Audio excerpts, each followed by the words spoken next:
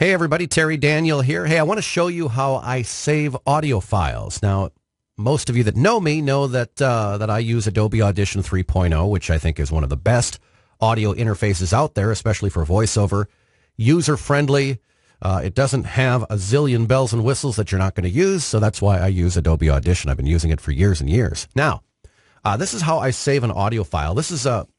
I think this is really effective when it comes to auditioning for like voices.com or Voice123 or Badalgo, one of those sites.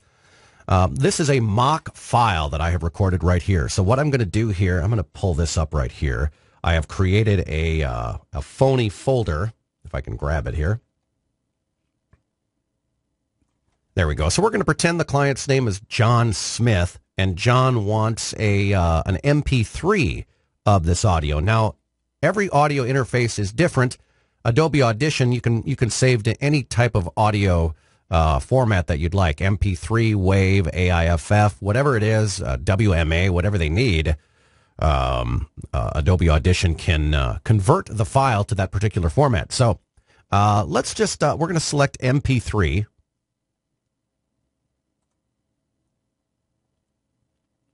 Give it a title here. Now, this is what's really important when it comes to auditioning.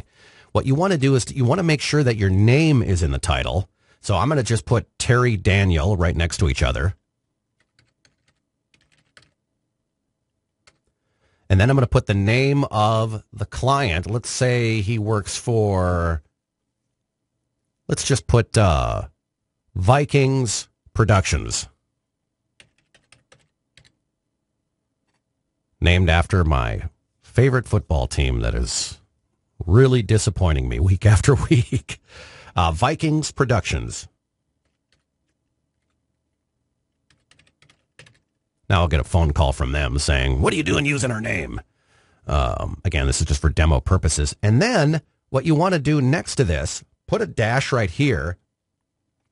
And then in parentheses, you want to put in your email address.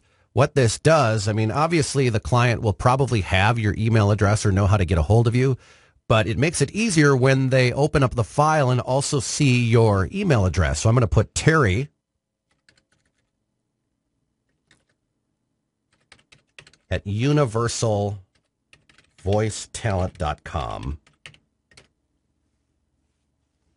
Again, this is great for branding purposes. Sometimes, people will put in their website, too, in parentheses, and that's fine, too. But I like to include my email address just to assure that the client knows how to get a hold of me. So this is the way I usually will save a file. So then I'm going to click Save right here.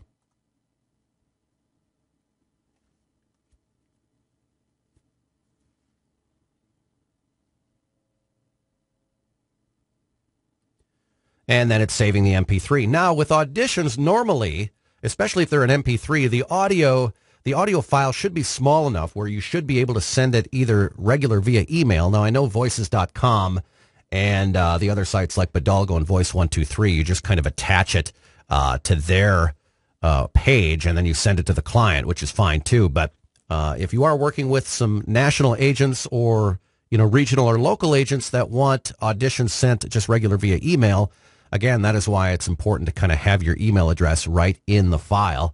Now, everybody's going to have a different opinion, but that's my opinion. I think it's good for branding purposes, just to stick your name in there a couple of different times on the file.